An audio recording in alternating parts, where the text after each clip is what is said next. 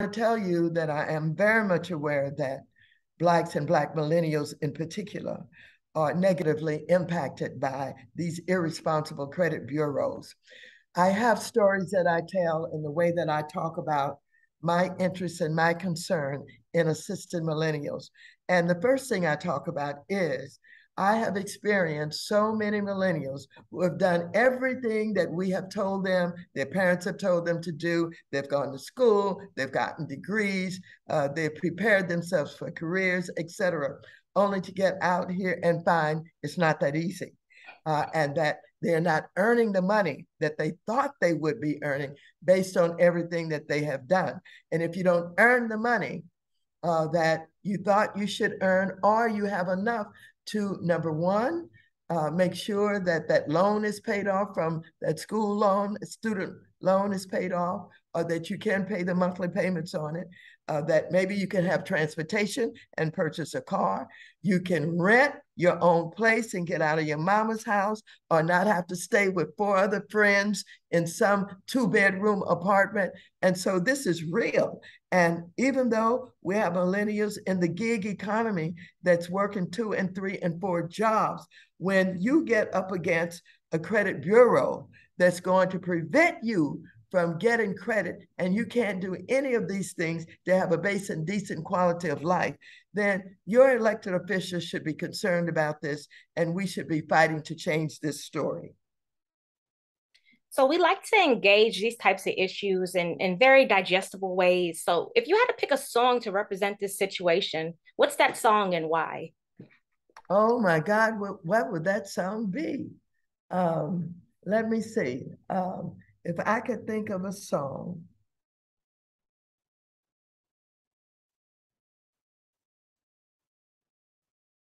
Oh, this is old, and you may be too young to remember this. This is a song by Billie Holiday. And this is a song that talks about, no, I won't take that one. I'm trying to think of a song that said, Mama may have, Papa may have, but God bless the God child bless the that is child. own. Have you heard that? Yes. Okay, then I think that's applicable, because what it's saying is your mom and dad have put you through school, they supported you, and now it's time for you to be on your own, and God bless the child that has its own. Whose song is that? Billie Holiday definitely sang it. So many people Okay. recorded that song. Oh, good. But an Okay. interesting choice because it was also the theme song for that 90s show Rock that had a lot of these type of situations.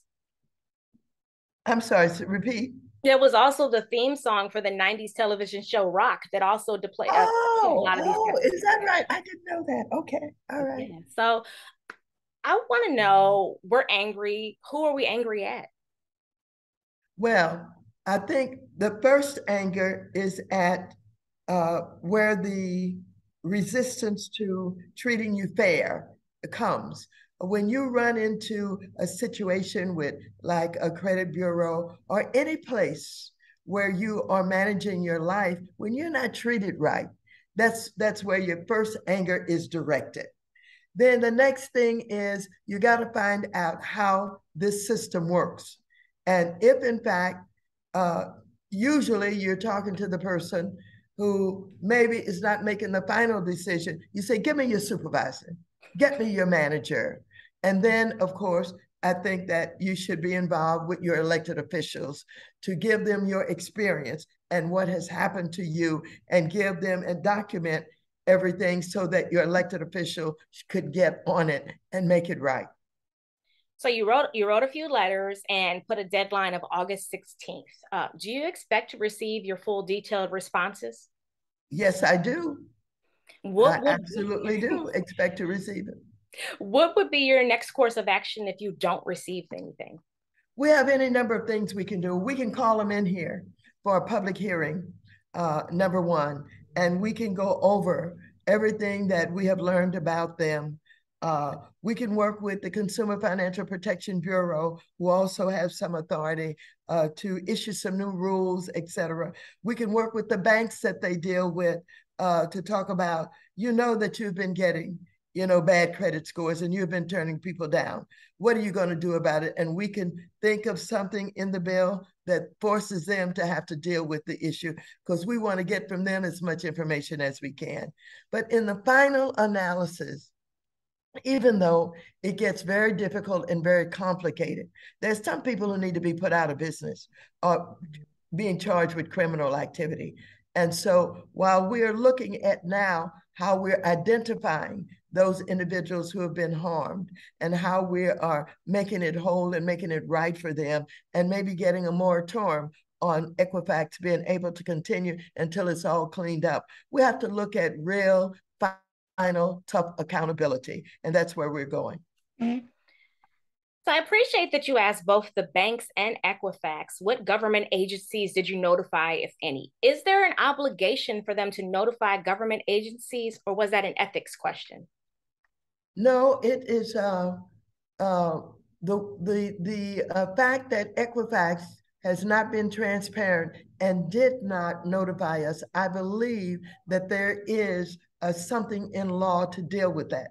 I don't know what it is at this point. My staff may know, but I do believe that they have a responsibility to give the information about, when something like this has happened, when they've been hacked, when they have had something that interfered with their ability to do what they're supposed to do based on the way that they're organized.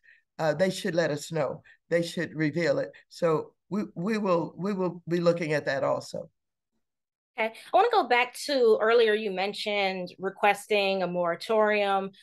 What's the likeliness that Equifax is permanently barred given the number of consumer infractions on their part? Well, that would be really great in order to have real accountability. Of course, it takes a lot of work when you go after one of these corporations, but as you have mentioned it, that's in the back of my mind. What can you do? I know that it is a very, very complicated deal to shut them down, but that's in the back of my head.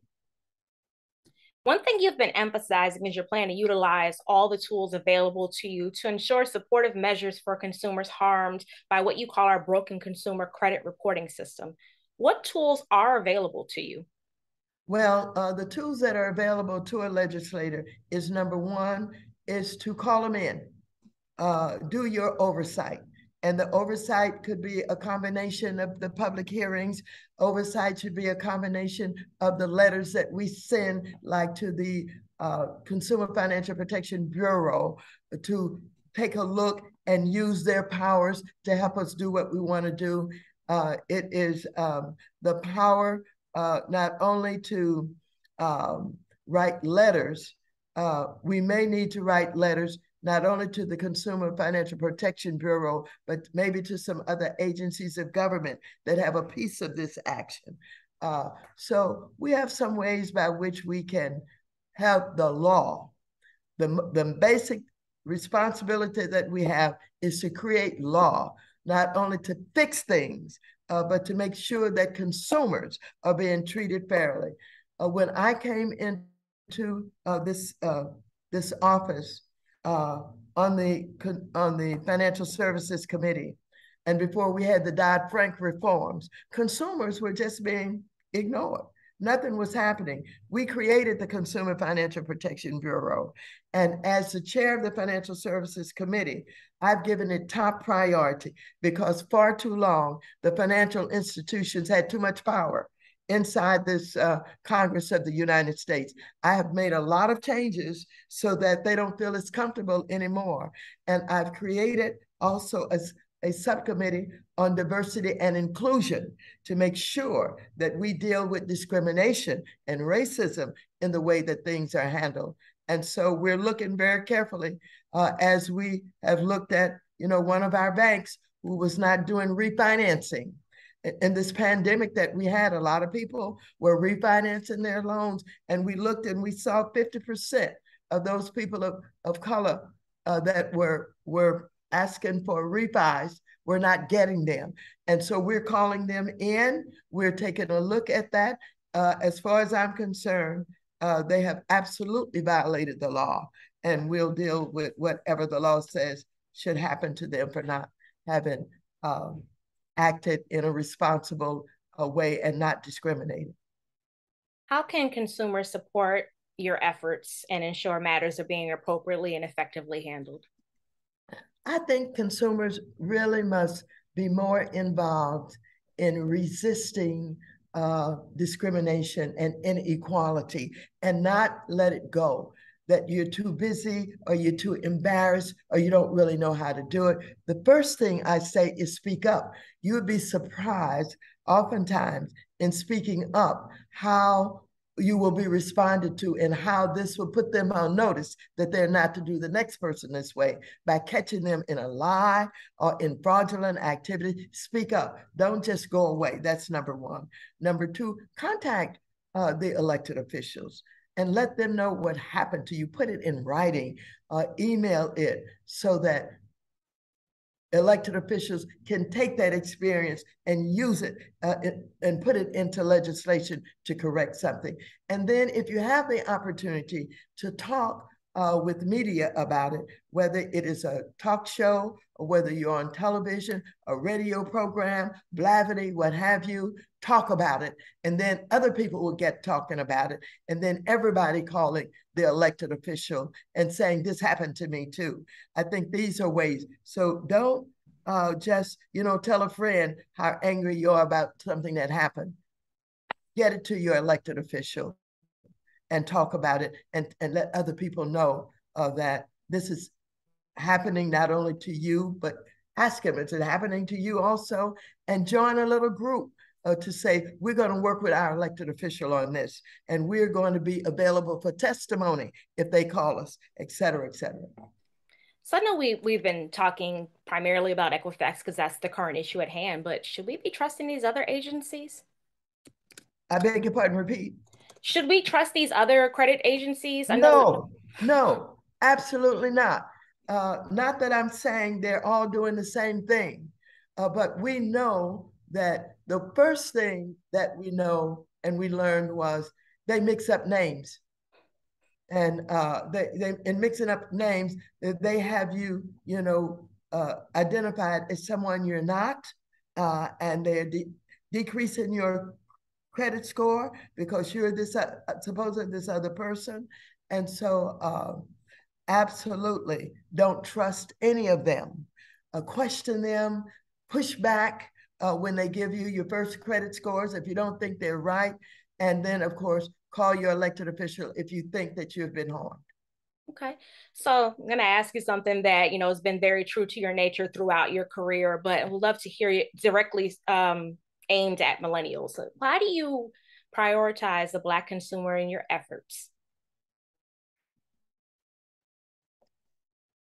I make sure that I have a database of Black media so that we can talk with Black media, we can send press releases, we can feed stories to them, we can invite them to events, et cetera, et cetera. That's extremely important. If you want to talk to Black people, you can't always talk to them through the white media.